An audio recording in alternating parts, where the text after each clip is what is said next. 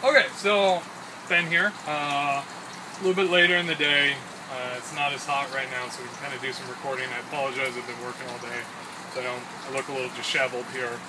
But I'm going to kind of take you guys through some of the regular stuff I do on a daily basis when I come in here and just check things out. We got here the pond. This is a pipe that leads to some reservoirs, just in case I go out of town. I pre-treat some water. There's a float valve here also.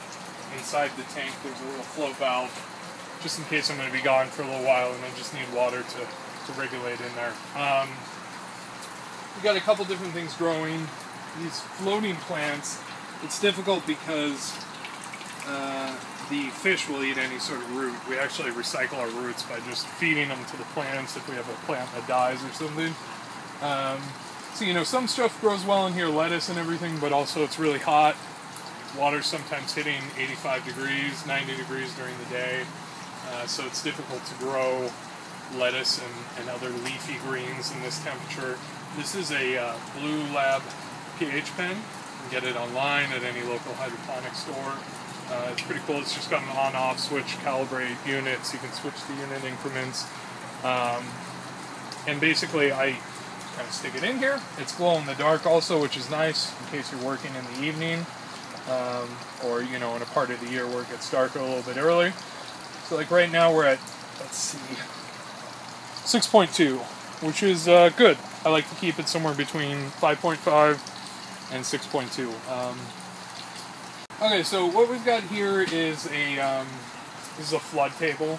Bought at a hydroponics store. I filled it with some hydrogen. We've got, you know, there's a little drain inside of here where the water floats out, you know, flows back into the tank here at the base when the water level gets too high, and it leaves a little bit of water at the base. It's kind of, you know, different levels, so always a little bit of water sitting in there. We've got a lot of different things growing in here. We have beets. You know, this is a Chinese lantern chili plant right over here. You know, we've got some onion over there. Those don't really do as well because of the variations in the heat and kind of the different levels of nutrients in the water that we've kind of had. You know, here's some artichokes in the back. The real major thing that's growing is this melon here on the far side we put in here. And I mean, look at that. We're getting actual, you know, this is a heirloom seed melon. I don't know the name of this one offhand. You know, we've got a couple of those growing around. I'll kind of take you on a tour of those plants in a minute.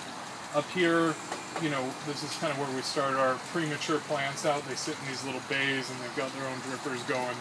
And the water flows down back into the tank. You know, it's good for plants that maybe don't have the root system that can sit in the pipe already, and just kind of, you know, get their water source from the water flowing down the pipe. So we start them out in here, and then we move them to a larger area. Pause it,